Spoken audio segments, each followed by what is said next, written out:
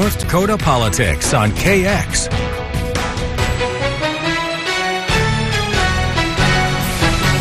Senator Merrill Piepkorn, a Democrat representing District 44, joins us from Fargo. Senator Piepkorn, thanks for being here. Josh, glad to be here. I'm going to start off with the fact that I'm a member of the Democratic Nonpartisan League Party. Very proud of those Nonpartisan League roots, that party was established back in the 19-teens and eventually merged with the Democratic Party, and it's a proud part of our history. But nonetheless, I'm happy to be here, whatever the party may be, to talk with you a little bit. Anytime there's an opportunity for you to explain the Dem-NPL, we welcome that. Well, especially when we talk about Dem-NPL, because a lot of people don't know NPL stands for Nonpartisan League, but nonetheless, we're here fighting for the people, and that's our main job here in the legislature. All right. Well, so the Senate approved a bill to give lignite coal power facilities a 5-year tax holiday. Correct. Instead, that tax would go towards lignite research. But you oppose this bill. Why? Let me go back just a little bit and the origins of the lignite coal industry in North Dakota, which was ushered into the state when Democratic Nonpartisan League Governor Art Link was the head of the state, was governor. And he ushered it in a very mindful manner, insisting that the land be reclaimed once this new resource that we have just discovered we're going to be able to turn it into energy. He was all for it, but also then made provisions for the companies to reclaim that land, which now they, of course, are very proud of doing. So there it is. And it wasn't that long ago. We haven't had, lignite as a resource. It's always been underground, but we haven't been converting it to electricity, to energy forever.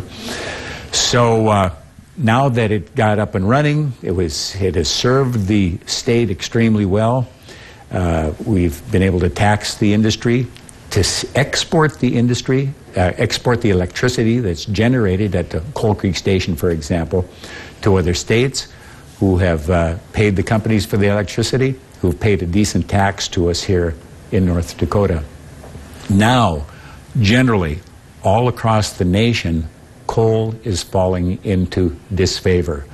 And so just generally speaking, and I'll talk a little bit more in detail in a bit if we have time, but just generally speaking, coal is falling into disfavor among the public, among the consumers. And people who have traditionally purchased our coal-fired electricity are not so anxious to do that anymore. And I'm concerned about the future if we keep investing in coal without looking at other forms of energy as well. But senators who support this bill say that's exactly the purpose of the tax holiday, is to make lignite electricity, lignite-powered electricity, more competitive in what they call distorted markets. Well, that is an argument too. And I know one of the things they're going to do with this tax holiday, okay, it's a 5-year exemption from the extraction tax on coal. That's going to amount to about $100 million. And what is going to happen with some of that money, I asked the head of one of the coal industry organizations, what are you going to do with this money that normally would go to the state in the form of a tax? You're going to have it now to spend. Are you going to spend it on salaries? Are you going to spend it on equipment upgrades? What are you going to spend it on? And he just explained it as, well, it's fungible. Now, I didn't know what fungible meant. Now, fungible means, we can use it here and we can use it there. And to me, it means we can use it wherever we want, really, without telling you what we're going to do with it. But what part of it is going to do is to subsidize. We'll subsidize the price of our coal to make it more competitive when they offer it to bid into these power systems of which we are members.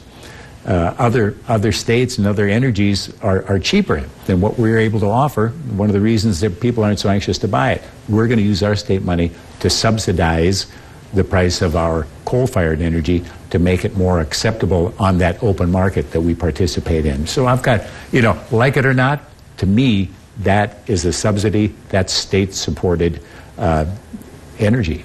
So if not lignite, what is the future energy for North Dakota? Well, that's a good question.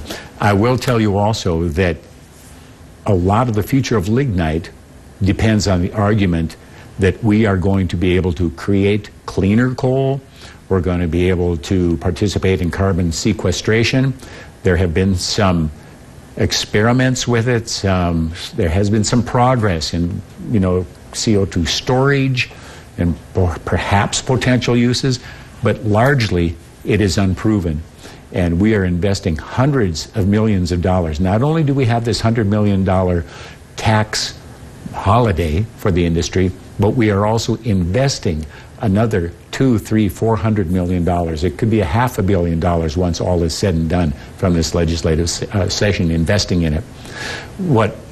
I'm just afraid that even if we do produce, at the best possible result, we would produce a clean coal, a carbon-free coal-fired energy.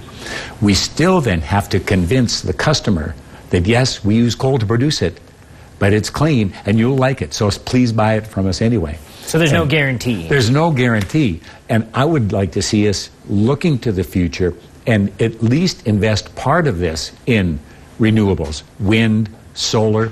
Nuclear is not off the table right now, although me personally, I'm not a big fan of it, and a lot of people aren't because, it has its problems too. But without shutting down the coal mines like right now, without being aware of the people who work in these coal mines and the power plants, we have to contemplate their futures too, as we also look to invest in renewables, because that's what people want. We have to give them the goods. All right, Senator Merrill Piepkorn of the Democratic Nonpartisan League, thank you for being here. Stay tuned. Plenty more inside North Dakota politics after the break.